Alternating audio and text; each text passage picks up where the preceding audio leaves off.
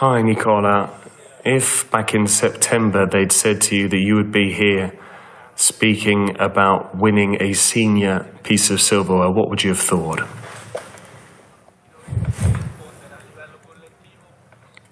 If I were to answer on behalf of the team, then I'd definitely say that we believed in it, that it was a target of ours. But from a personal level,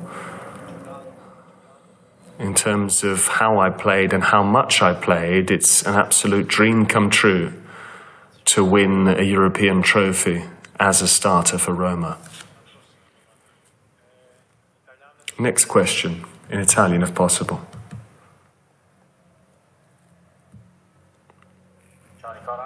Hi, Nicola.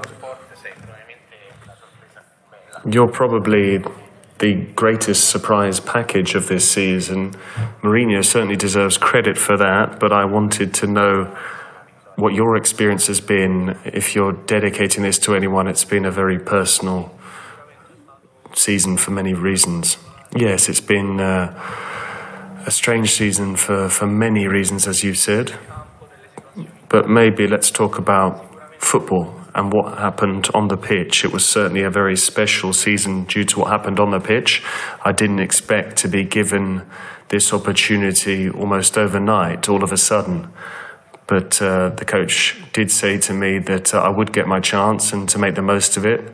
That came to pass, and all I can do is thank all of the staff, the team, and my teammates as well. Hi, Nicola. I'm curious.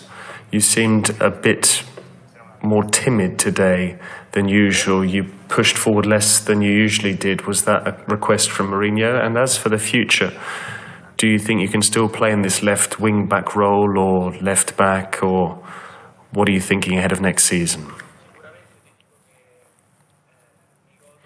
No, what I would say is I'm certainly going to savour tonight's victory. Now's not the time to be thinking about the future.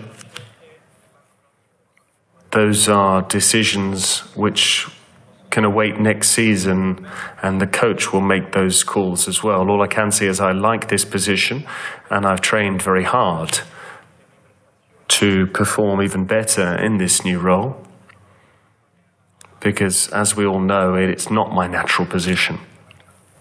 But as I've said, I've worked very hard in training to play well in that position.